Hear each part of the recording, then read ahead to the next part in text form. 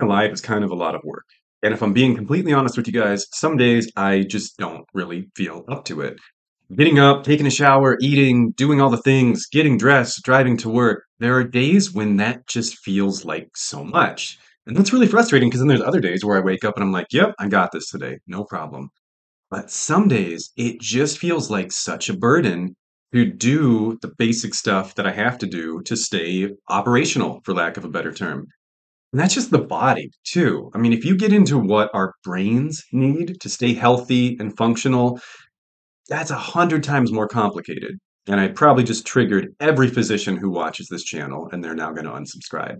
But as a psychologist, brains are giant pain in the butt to deal with. They're inconsistent, they're unpredictable, they're illogical. That's the worst part because logic literally comes from our brains, yet our brains are illogical. Make that make sense to me. In all seriousness, sometimes being alive feels more like a burden than a gift.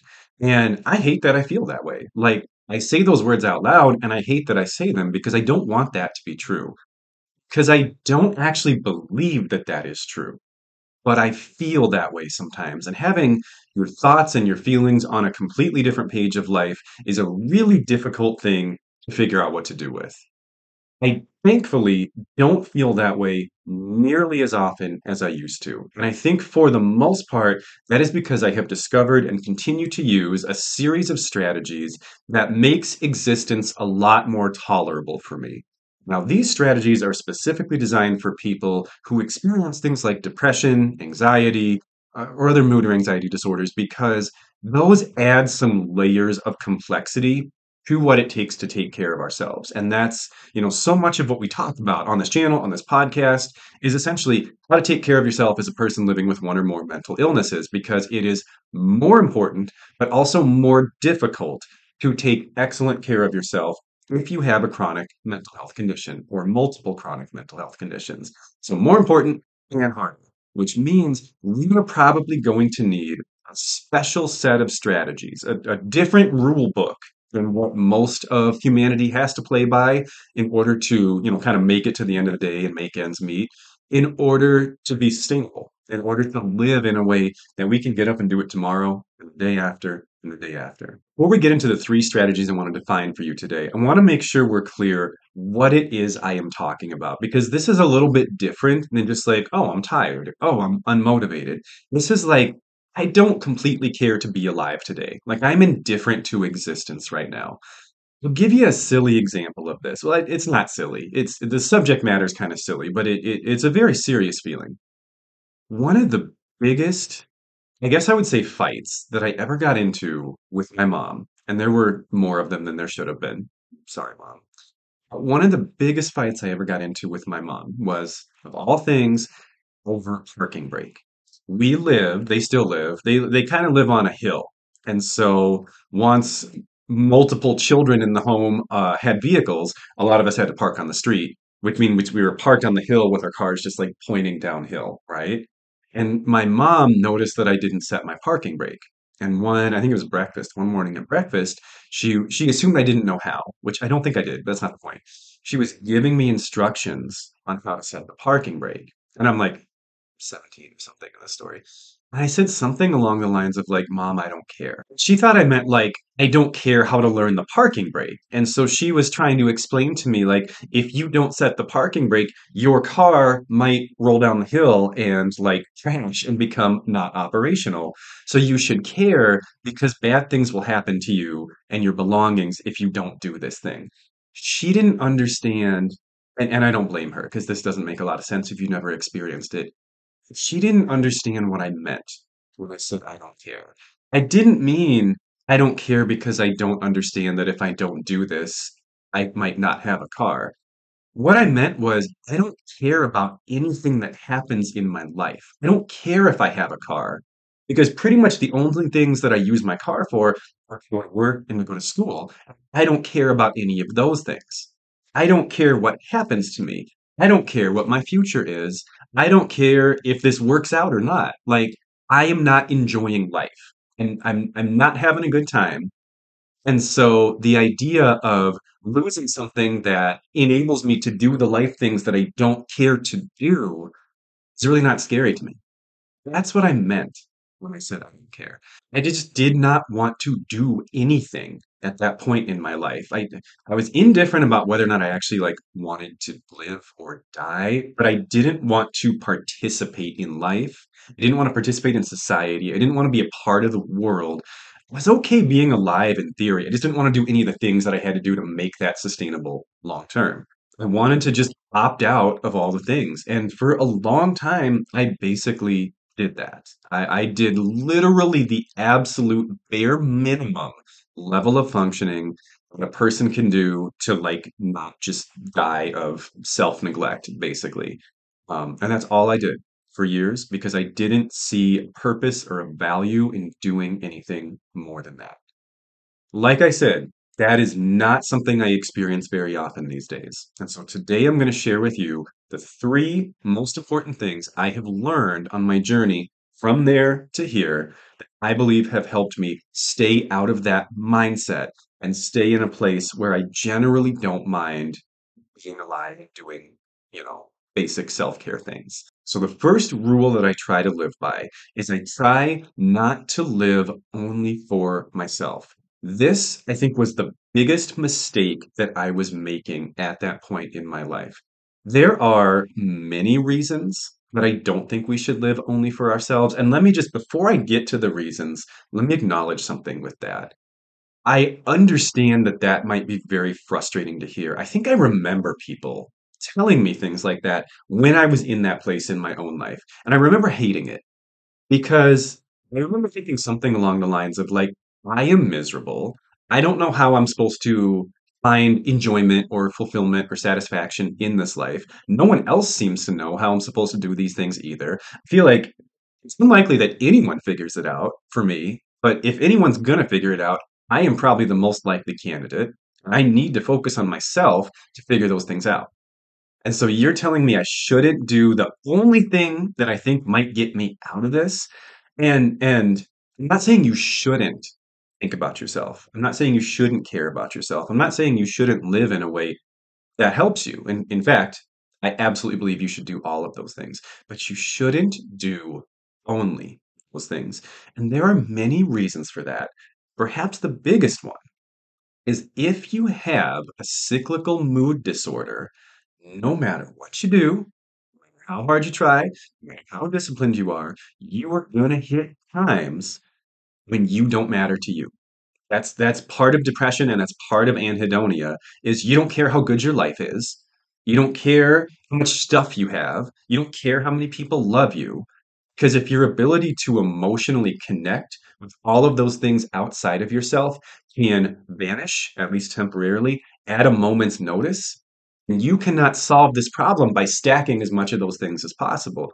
Those things will help you during a better phase of life when you're feeling relatively good, when you're not in the midst of a crippling, severe depressive episode. Then those things are great.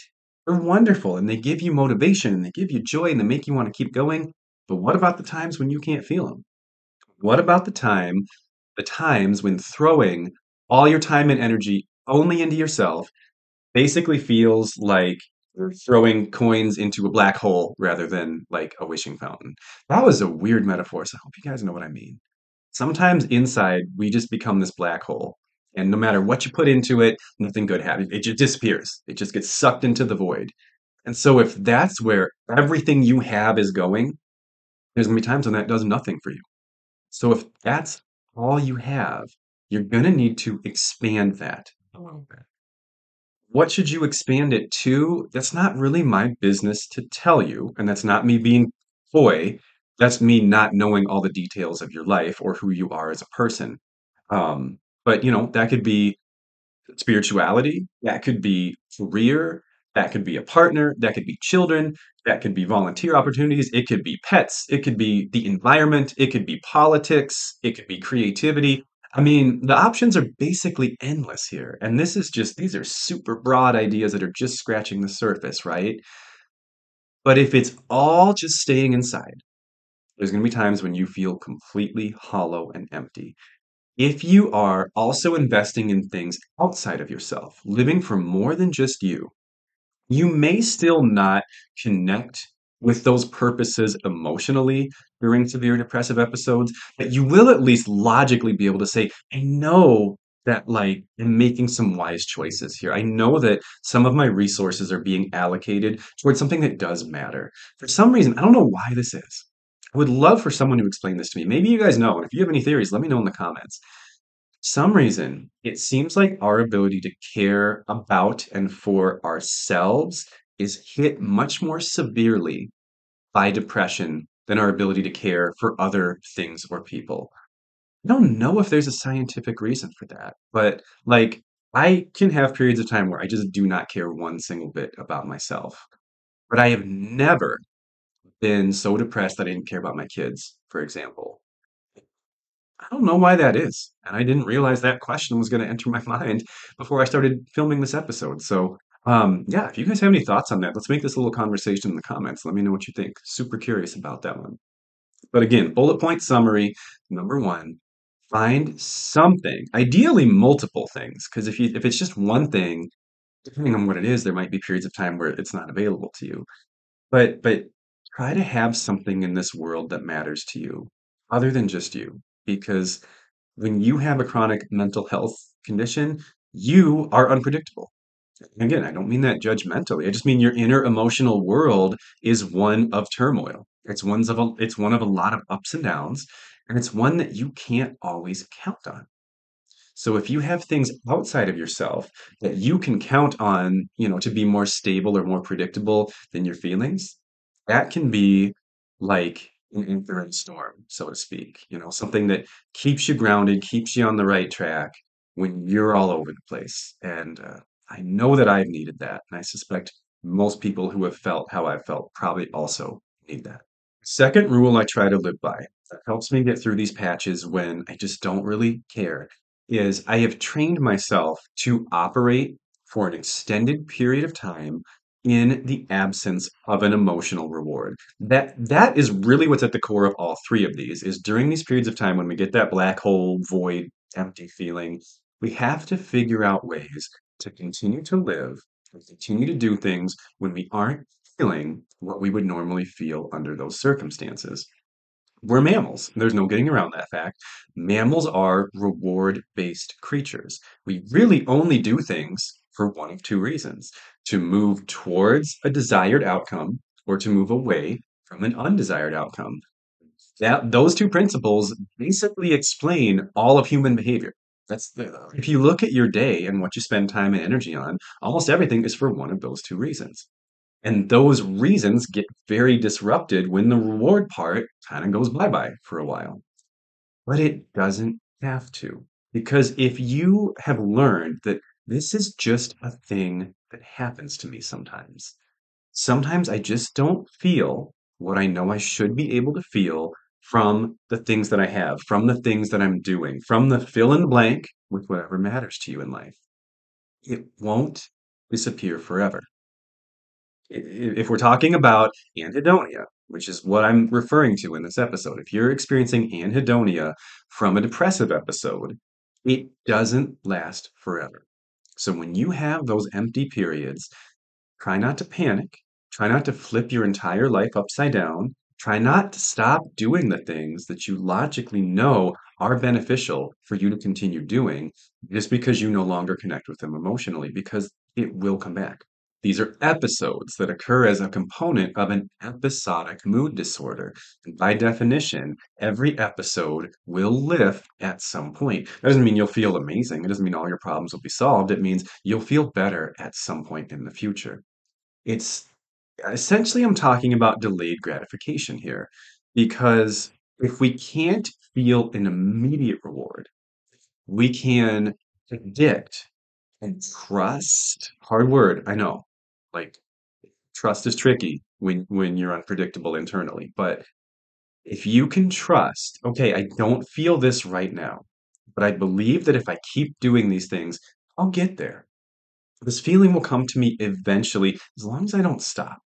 As long as I don't stop taking care of myself, as long as I don't stop doing the things that I believe are important, as long as I don't stop using my tools, using my coping skills, as long as I don't stop, spending time with my loved ones, again, fill in the blank with whatever your thing is, it'll come back. Unless you stop doing it, it won't. That's what gets us into so much trouble. I've talked about this in another episode, and this is just my phrasing, and I'm trying to think of a less judgy way to say it. It sounds judgy, but I legitimately believe that there are two types of depressive episodes. There are medical depressive episodes where your internal brain chemistry and physiology shifts and you feel and function differently because of that shift.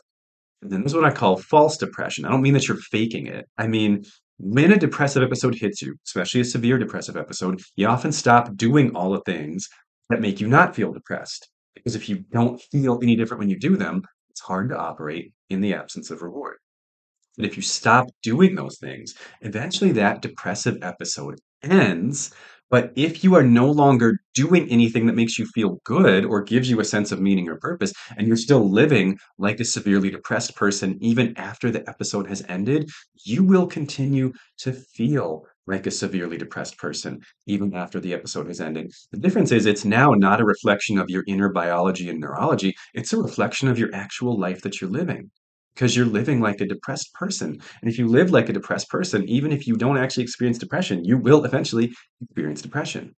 And a lot of the people who tell me, like, no, I have eternal depression, like it does not lift, there's no episodes, it's just always like this. This might be the reason. And I say this with all the love, respect, and empathy in the world. Please know that. You gotta shift out of that mode of functioning when you're able to, or it will last forever, but it doesn't have to. Sometimes it's going on and on and on because you weren't doing anything to change how you feel. And I know that it's easier said than done, but if you can train yourself to at least maintain that bare minimum level of functioning, and even when you feel absolutely nothing from it, that will decrease the frequency, the duration, probably even the severity of these episodes. It can flip the ratio upside down. This can be the thing that makes you go from I am almost always depressed, other than when like the stars align and I have basically a perfect day, to the complete opposite. Almost always okay, other than when like everything falls apart all at once. We all have those days. I'll have those days, you'll have those days. But if the only times you really get brought down to those depths are on those days where where it's just all the stuff. It's like everything, you guys know what I'm talking about. Everything that could have gone wrong today did. Those days are going to suck. There's nothing you can do about it. But if those are the only days you feel that way, that's a night and day difference. And being able to sustain functioning with delayed gratification is crucial to flipping those ratios around. The third rule I try to live by, and this might sound very similar to the second one. They're all on the same, they're all based on the same foundational principles. So there's some common DNA with all three of these. But I do believe they're worth separating because they kind of land differently, at least in my brain. The third is do not function on emotion alone. There is a DBT, dialectical behavior therapy concept called wise mind, and it's a Venn diagram. So a Venn diagram is just the two circles and then they overlap in the middle, right? So the two independent circles are reason mind and emotion mind. Person functioning on reason mind would use only, logic and statistics and objective data to make their decisions. That's not necessarily good either. Person living in emotion mind goes just based on how things feel in the moment. Both of those extremes can lead us astray at times. And a good example is a job. Like, let's say you're picking between two different jobs. Say you have two job offers. Person using reason mind would just look at like the salary, the benefits, the hours, the commute, and basically turn this into a math equation. Which job is superior numerically? The emotion-minded person would go based on, what vibe did I get while I was there? How did the environment feel? Did I enjoy talking to the coworkers? And isn't going to look at the numbers at all. Both of those approaches can end up putting you in a really tough spot. But wise mind is the area in the middle where they overlap. Tricky thing with depression and anxiety is our emotions often either like they go to both extremes. Sometimes our emotions get bigger, stronger, scarier than what most people experience. Sometimes they're gone. Like sometimes they're just absent completely. It's relatively easy not to make decisions based on emotions when you don't have them, or you might think, but In a weird way, the absence of emotion still kind of is emotion. And I hope this makes sense because it's kind of like metaphysical-ish, but also don't make decisions based on the absence of emotion. So, like, extreme example, let's say that you hit a severe depressive episode that includes complete, total anhedonia. Like, I don't feel anything good from any stimuli in my life. And let's say that you're me. You're a 40-year-old married man. And because of the depth and the severity of this depression, it's so bad that you don't even experience the feeling of love for your partner that you normally do under circumstances when your brain is working correctly. Do not interpret that. Do not give that meaning other than at the most basic level. I am in a depressive episode. I am experiencing anhedonia, and I'm unable to feel those connections right now. Do not interpret that as I have fallen out of love with my wife and I should get divorced and try to find someone I actually love. Because if those feelings are coming from anhedonia and a depressive episode, they're going to come back. And you're going to feel really upset with yourself when you try to put those pieces back together. So if you know that your emotions are being manipulated by a mental illness, do not put them in the driver's seat of your life. I know that's like the $1 million thing. And gosh, if we could just do that, our mental illnesses wouldn't really cause us any problems. I know it's not as simple as snap your fingers, flip the switch in your brain, stop doing it. But you do have to start with just the basic knowledge that my emotions are not always trustworthy because they don't always correlate with what's actually present in my life. And therefore, I cannot make them the sole decision makers in my life and in my future because they will lead me horribly astray at times when they lose connection with the outer world. I'm not saying become a robot and make everything a spreadsheet because that has downsides too. I've kind of tried that, and the way things look on paper and the way they actually play out, not always the same thing. But don't let your emotions be the sole reason you do things. If you have, I mean, I really don't think anyone should do that, honestly, but definitely don't do it if you have a mental illness, because your emotions can be a little out of touch with your actual life sometimes. You can't always trust them. So these three rules, living by them has dramatically reduced the amount of times and the duration of time when it does happen that I feel like just being alive is a burden that's not worth shouldering. It's almost non-existent for me now. And even when it does happen, because I know these rules, it really doesn't cause any problems in my life other than it's I'm stealing yet another Dave Ramsey quote, and I'm not even nearly as big of a Dave Ramsey fan as that might suggest. I just find him to be very quotable.